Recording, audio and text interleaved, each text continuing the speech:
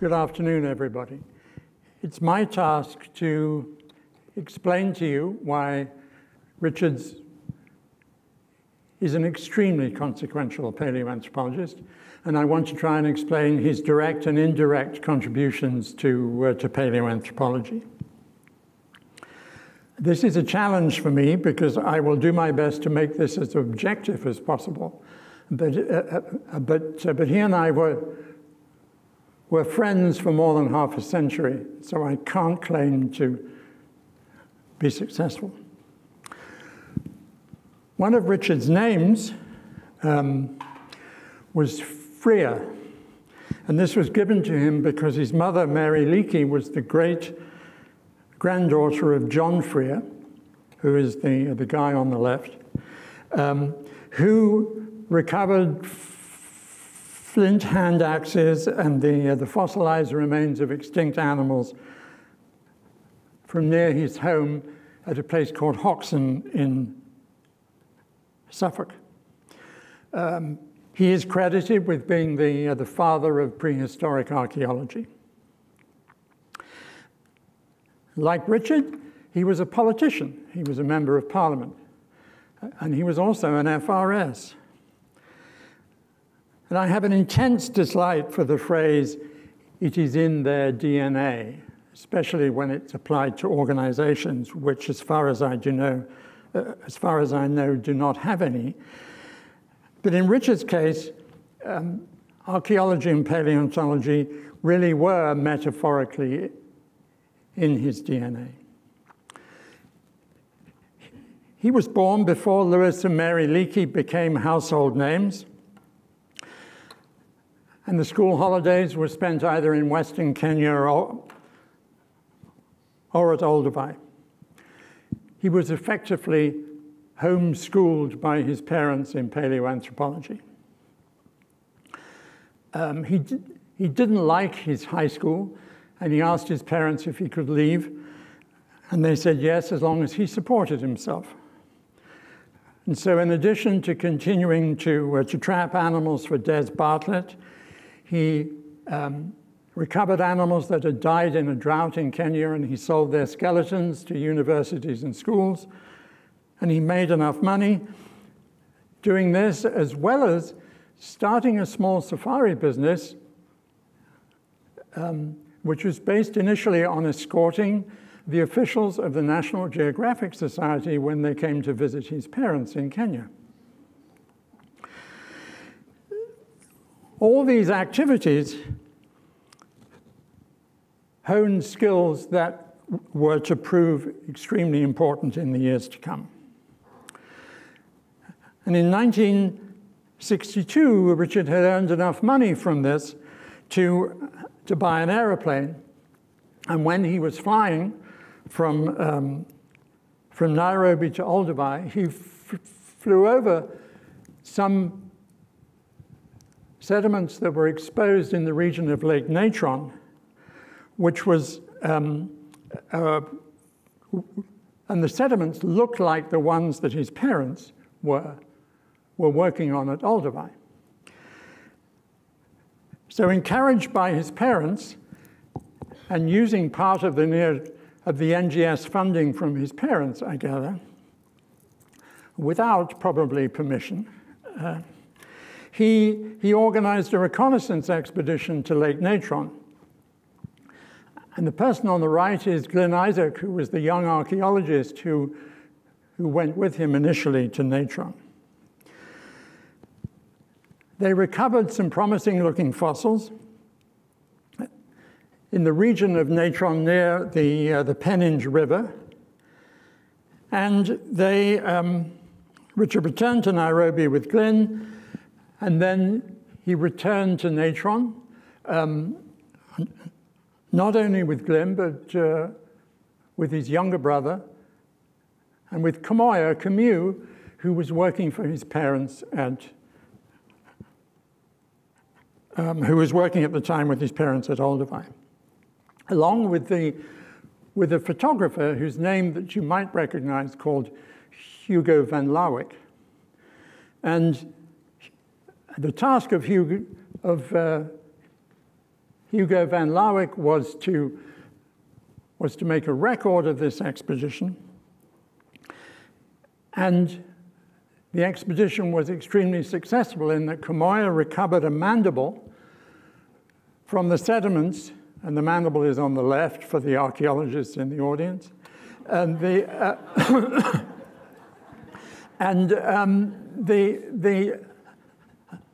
mandible was clearly a good match for the cranium that his parents had found and had attributed to Zinjanthropus boisei. So this discovery is still one of the best preserved mandibles of Paranthropus boisei, as we now call it. And because of Hugo van Lawick's images and the discovery, they were able to raise funds from the National Geographic to go back to Natron. They didn't find any more hominins, but they did find some stone artifacts, which are now known to be 1.4 million years old or thereabouts. In 1965, after accompanying his father to the National Geographic Society in Washington, Richard attended a crammer in the UK and was destined to go to university. But his safari business needed some attention. And so he came back to Kenya and never went to university, which Richard described to me as the best decision he's ever made in his life, apart from marrying me. Richard then worked in the Baringo region, where some discoveries, some hominins have been discovered, a mandible and an ulna. And Richard persuaded his father that he should go and supervise the expedition in the Baringo region. No more hominins were recovered, but they recovered the skeleton, nearly the whole skeleton of an elephant. And the excavation of this skeleton, its preservation, and its transfer to Nairobi were also experiences that were very important for Richard later on. The work in the Capsarin Formation also resulted in Richard's first solo publication. Louis Leakey had always been interested in trying to expand the search for human origins to the region of Ethiopia near the Omo River, where it drained into what then was called Lake Rudolph. Louis had managed to persuade the Emperor Haile Selassie to allow an expedition, an international expedition, into southern Ethiopia. And there was a component from the USA. And so they were going to go to the area which is on the slide. You can see at the top of the slide.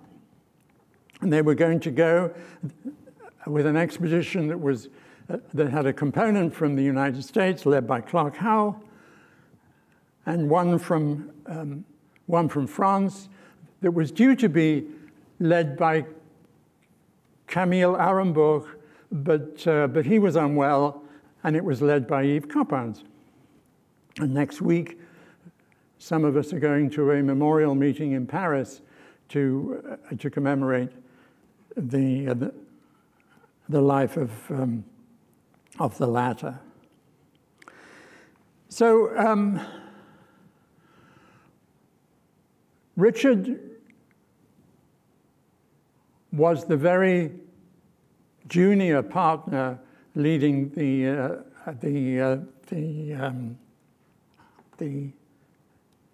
African component of the expedition. And he, maybe because of this, the area that was allocated to the Kenyans was either much younger than the sediments that were very productive at Olduvai, or much older. they're also extremely difficult to get to. Richard was a little frustrated by this, and despite the fact that the expedition recovered the oldest evidence for Homo sapiens, it wasn't known to be that old at the time, but that's the case.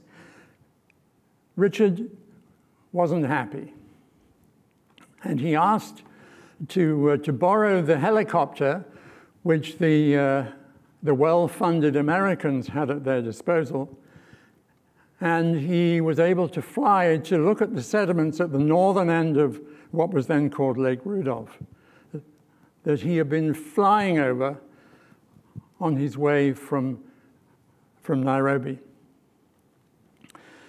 So what he decided to do the following year was to say yes but no thank you to rejoining the International Omo expedition and to go to northern Kenya himself. And so there on the slide you can see the Omo River entering into the north of what was then called Lake Rudolph. And the region that Richard had stopped in the helicopter is on the east side of the lake.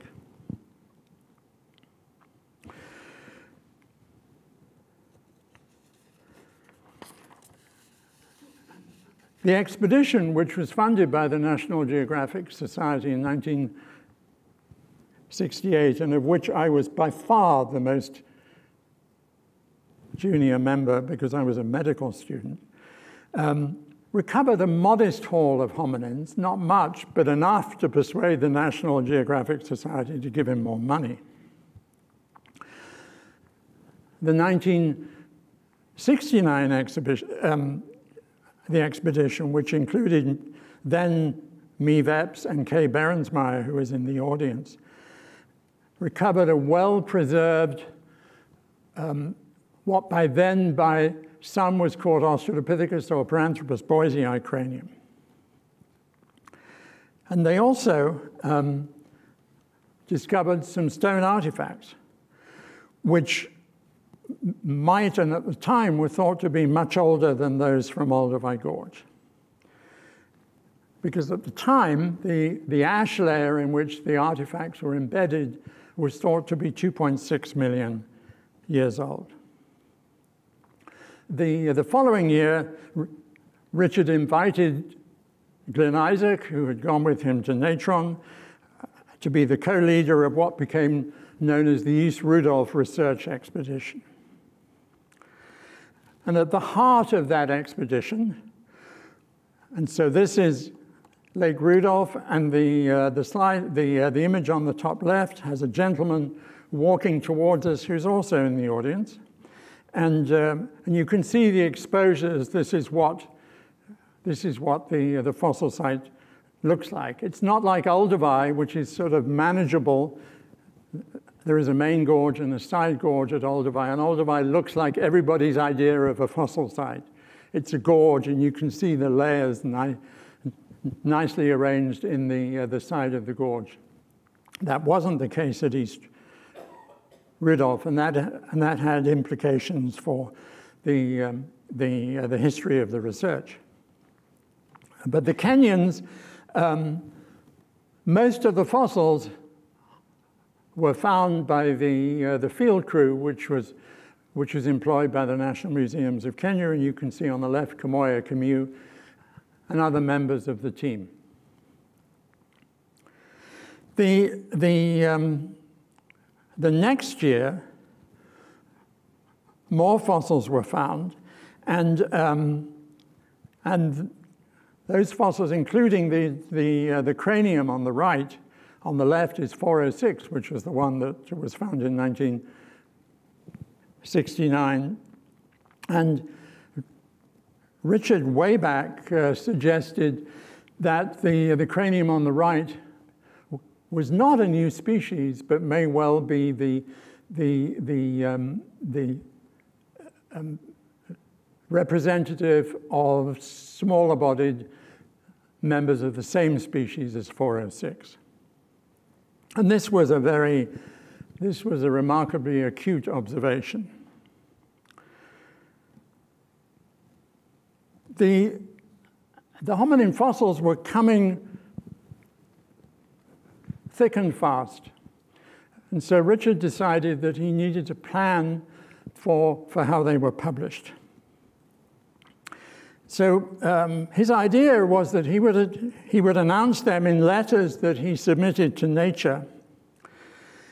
And we in the expedition, or at least some of us in the expedition, rather naughtily referred to these as what I did in my summer holidays letters. And he sent these to Nature. At his leaving party, John Maddox, who was the editor at the time, explained to me that he never sent Richard's manuscripts out for review. What was the point? Because they were describing fossils that nobody else had seen, and that when he sent articles from the Leakey out to review, most people sort of dumped on them really out of principle. And so John Maddox decided not to send them out to review. Most of these I hand-delivered to the old Nature offices in Little Essex Street, and the Nature offices were the floor below the offices of the Nursing Times, I remember, which was also published by Macmillan at that time. So the next phase was to describe the hominin fossils without comparing them to other fossils, but just to describe what was there. This was criticized, but I still think it was an extremely sensible decision.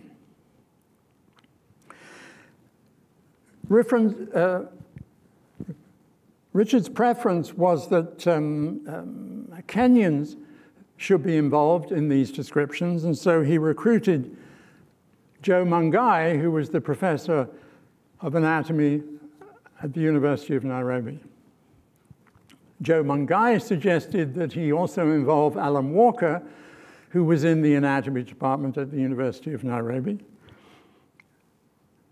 And when the material was coming so thick and fast that the two of them couldn't cope, he recruited Michael Day, who was my PhD supervisor. And eventually they scraped the barrel and they invited me.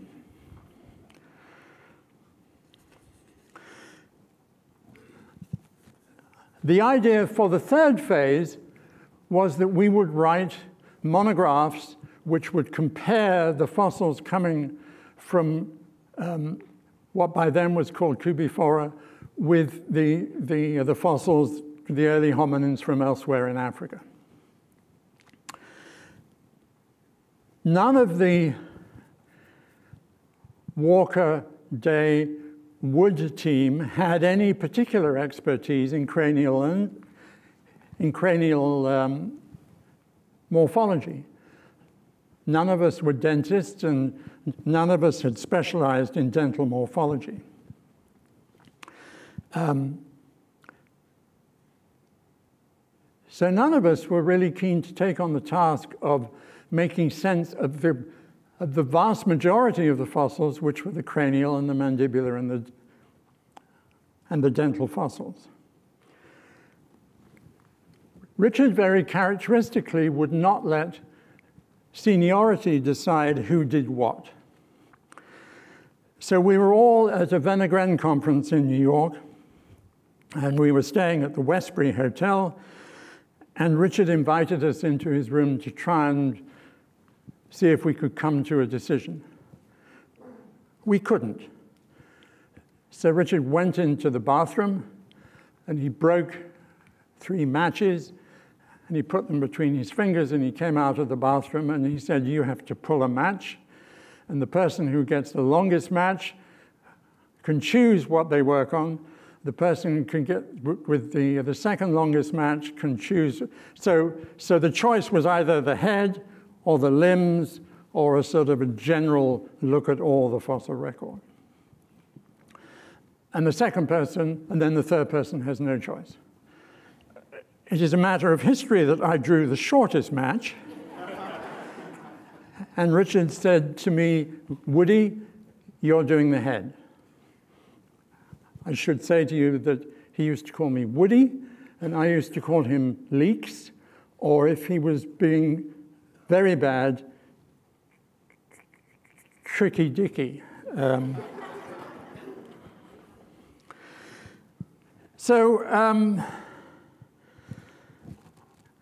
so the match drawing took place in 1974, and the Kubifora monograph on the cranial remains was published in 1991.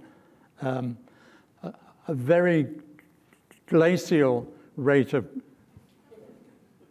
progress, but in my defense, nobody knew what the hell any of these things meant. And it took a long time to travel across the world and to look at all the relevant fossils and so on and so forth.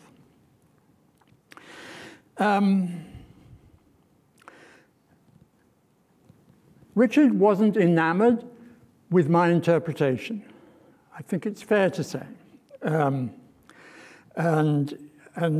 But he let me have my way, grudgingly at times, but he let me have my way. There is someone in this room who described a little book that was my first attempt to summarize human evolution as being concise to the point of abruptness. That is a good summary of Richard's preface for the cranial monograph. He said as much as he needed to say, but it certainly wasn't effusive. We laughed about it later. Then, in the next field season in 1971, they recovered this little juvenile homo jaw, and we were very excited, and there's Richard looking at it, and we were extremely excited because there were clearly bones that were beneath.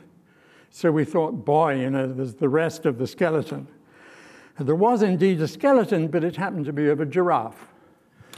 And these bones just must have been washed together, and it was very tantalizing, but the reality was the reality.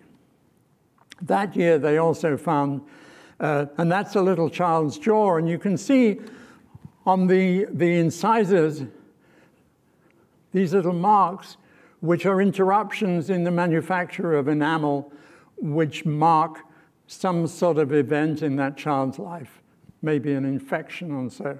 So there is absolutely, you know, the wonderful information that can be got from these fossils is just extraordinary. There was also a homo mandible, which we weren't allowed to assign things to species, but just because we did what Richard was told, it doesn't mean everybody did what Richard was told. And so Groves and Marzak, they used this mandible as the type specimen of a species called Homo ergaster. Then the following year, the expedition discovered this cranium, which is here on the front cover of Nature, along with some limb bones and some other specimens, which clearly did not belong to Paranthropus boisei. You really don't have to be a rocket scientist to recognize Paranthropus boisei. It is very distinctive. This material was not Paranthropus boisei, and might be the Homo species that his parents have been discovering at Olduvai. News of the discovery of 1470 had leaked out, and Richard was a late invitee to a symposium at the Zoological Society of London, which was organized by Solly Zuckerman, Lord Zuckerman, to honor his mentor, who was Sir Grafton Elliott Smith.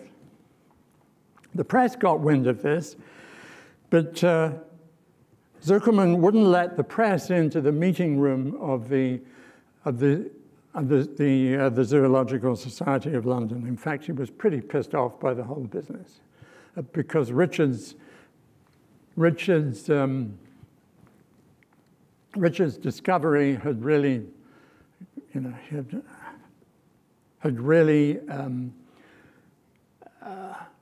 removed the emphasis of the meeting, which was to honor Sir Grafton Elliot Smith. So we hastily arranged a press conference at the Kenyan embassy, and the pictures of Richard in 1470, which were in the press at that time, were taken in the garden of the Kenyan embassy in Portland Place.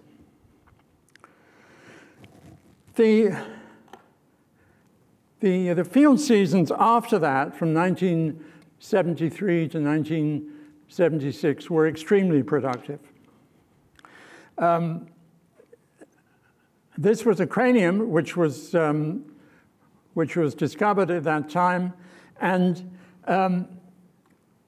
now you can see the cranium. Okay, looks very obvious. Where is it? Okay, it's a very hot day. You woke up at 5:30 in the morning. You had some tea for breakfast. You might have had something else for breakfast. You got in a Land Rover. You sat in the back of a Land Rover for 2 hours with your backside being bumped up and down, if you were as junior as I was, in the back of the Land Rover. You then had walked for 3 or 4 hours. Your attention had wandered. And so how do you find this? Well, the answer is that I didn't, but the Kenyans did. And there are the fragments of the tooth crowns. And then Richard and I flew up, and then I watched Richard excavate it, and you can see it's looking a little more promising. And now it's looking even more promising. And now it's looking even more promising because you can see round the back to see that there is a cranium. And then that's the cranium that you saw in the initial picture. So that's how the fossils are found. This was another discovery that was made in the same year, and you can see Richard excavating the cranium of what is an early African Homo erectus.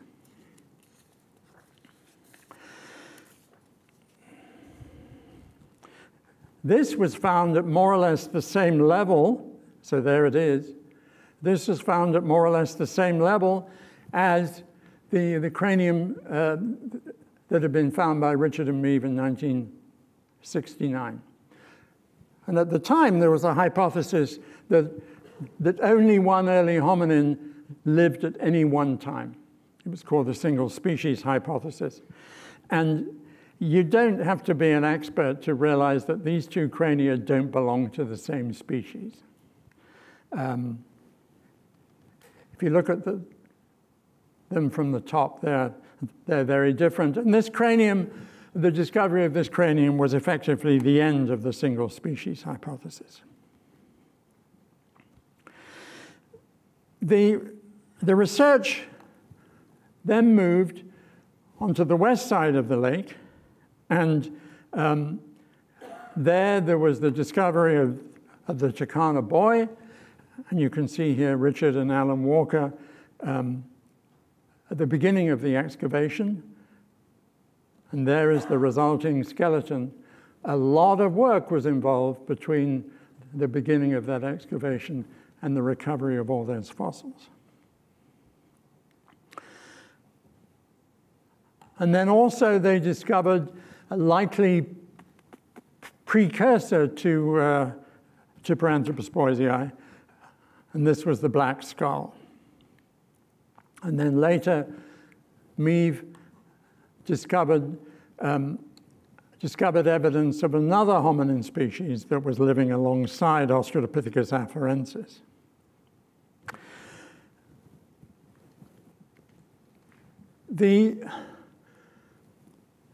The exposures at Kubiforo were unlike the exposures at Olduvai. And that led to a controversy about the age of the fossils, including the 1470 cranium. And here is a picture of Richard, and I'm showing you this picture because it's the only picture I know of him not driving. So here's Richard, and here's Ian Finlater, and there is Jack Miller, and there is Frank Fitch. And the reason I'm showing you this picture is that Richard did not want to use the scientists who had been responsible for dating the ash layers at Olduvai, because those were the ones his parents used, and he wanted to be independent. So he was advised that there were two guys in the UK, Jack Miller at Cambridge and Frank Fitch, and that these two guys were hot shots at the very difficult task of working out the ages of the ash layers.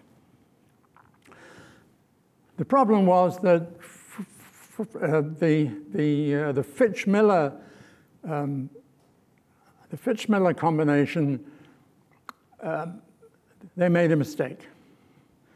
And they used a new method, which they called step heating, which they thought could reveal the real age of an ash which was very dirty. And they overplayed their hand, and they made a mistake.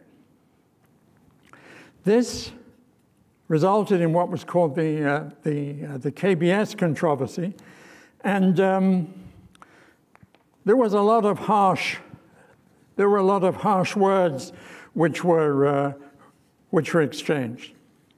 There was a meeting at the Geological Society of London in the 1970s that got extremely heated. Richard eventually realized that he'd backed the wrong horse. Richard had a very strong sense of loyalty, and so he was reluctant to abandon the older age just because older, white-haired people said he should. And so Richard, he backed what eventually we discovered was the wrong horse, but nonetheless, once he was convinced, he was so convinced that he invited Frank Brown, who was in charge of the dating at in the Omo-Shungura Formation. He invited Frank Brown to come down to work on the sediments on the east and west side of the lake. So Richard was loyal, and he was stubborn, but when he knew that he could change, he could change.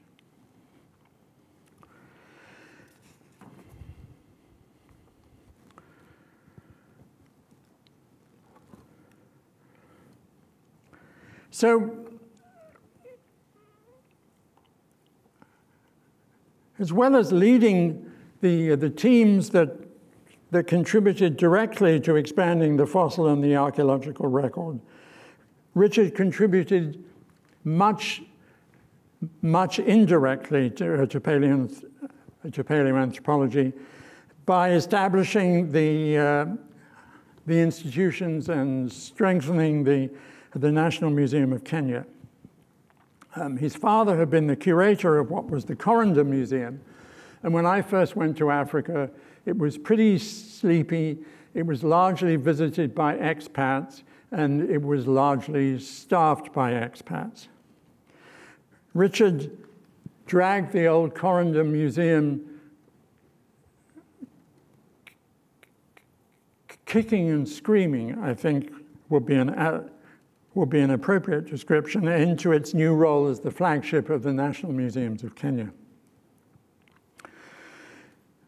Richard was instrumental in raising funds for the International Louis Leakey Memorial Institute for African Prehistory. Soon after it was officially opened in 1977, a kidney transplant took Richard away from Kenya for an extended period. During his absence, the Institute faced considerable, substantial administrative difficulties.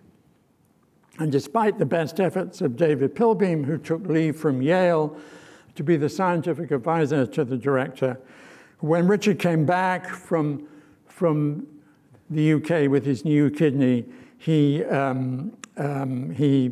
integrated the functions and the buildings of the Tilmiap into the National Museums of Kenya.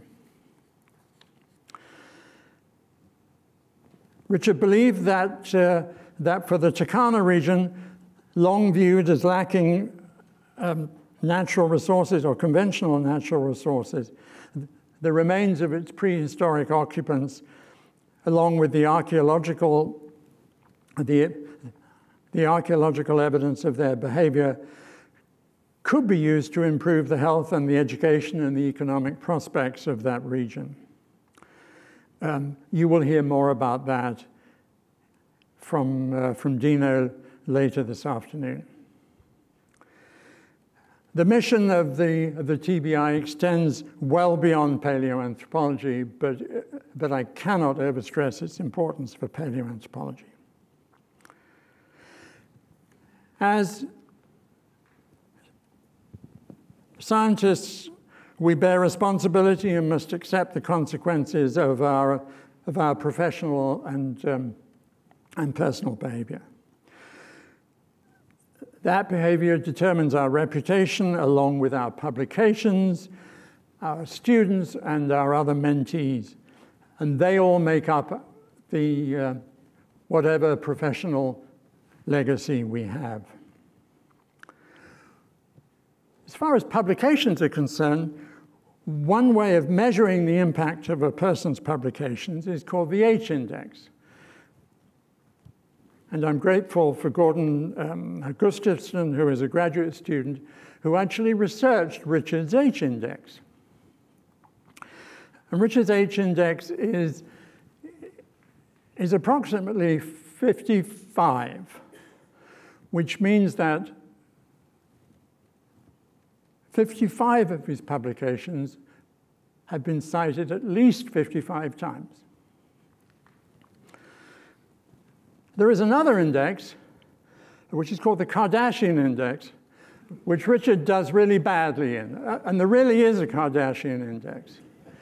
It's the, and Richard's and my Kardashian index is 0 because it's the number of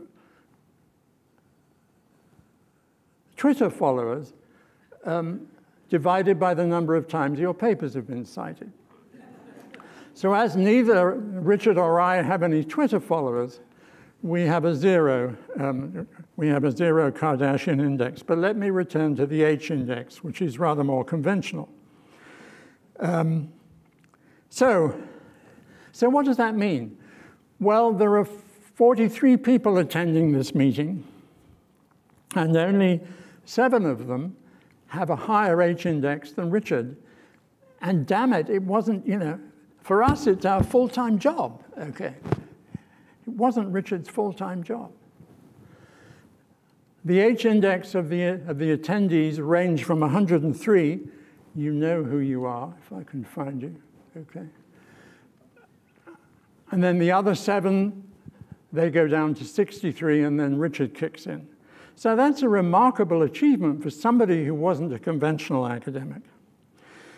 Richard had no students, and I also want to show you some information which was very kindly provided by colleagues at the Virginia Commonwealth University, and it's a citation analysis. And this is Richard's impact on our field shown visually. And this is a particular sort of aspect of it.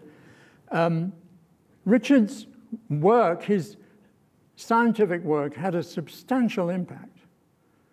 We should not forget that. Richard had no students in the conventional sense, but he influenced legions of people, including many in this room. He inspired a huge global audience through his writing and his speaking. And I've lost count of the number of people, including many prominent academics, who tell me that their interest in human evolution was sparked by attending one of his lectures or reading one of his books or looking at films that he featured, or by receiving a handwritten letter of encouragement. He gave many people, including me, life-changing opportunities, and in my case, twice. The expeditions he led or facilitated or encouraged, these were the early hominins that were known when Richard was born. These are the early hominins that are recognized today. These are the early hominins that Richard's work substantially contributed to their fossil record. And I could also put red dotted lines around lots of other taxa that were either discovered by Meave or by people that Richard encouraged. Richard prided himself in not being a conventional academic. He wore it as a badge of courage, indeed. But his upbringing and his early career provided him with experiences and influences no conventional university education could possibly have supplied. He was a natural leader, and occasionally, and only occasionally, was his primacy challenged. In the 1970s, he played host to Prince Philip, who was in Africa looking at birds on a bird-watching expedition. And Prince Philip and his bird-watching friends came for lunch, and Richard indicated to Prince Philip that he should sit next to him because, as Richard said to Prince Philip, I always sit at the head of the table. And then Prince Philip looked at him and said, where I sit becomes the head of the table. The rest of us smiled, but we made sure that it didn't show.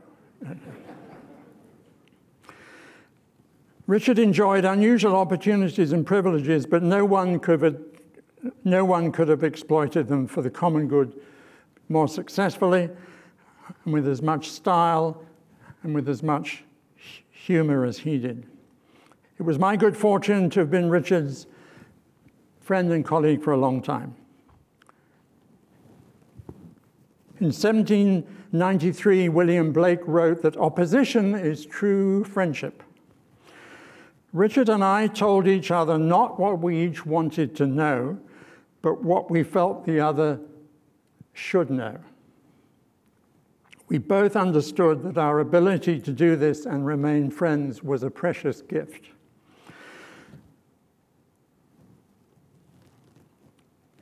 As my students will tell you, I'm averse to hyperbole, and I normally avoid adverbs. But Richard really was a very consequential paleoanthropologist. Richard, thank you. Asante sana.